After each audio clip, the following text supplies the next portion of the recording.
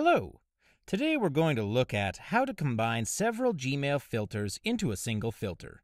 For example, I get a lot of newsletters from different organizations that I've subscribed to, and they can clutter up my inbox pretty quickly.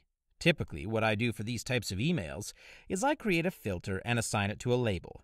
Then, if I want to see my emails from these companies, I just click on the label and can see them.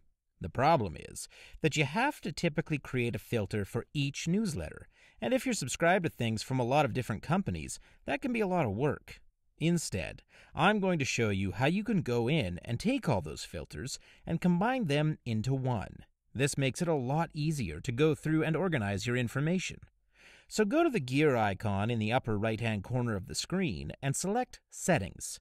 Then, head to the Filters tab. As you can see here, I already have one filter set up to catch newsletters. But now the real trick is to use the OR function to add other email addresses to the single filter. So click on the Edit button and then add a space after the initial email.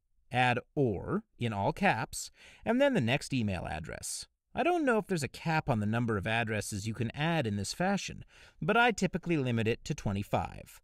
Hopefully you found this tutorial helpful. If you have any questions, just leave a message in the comments section below. Thanks for watching, and have a great day.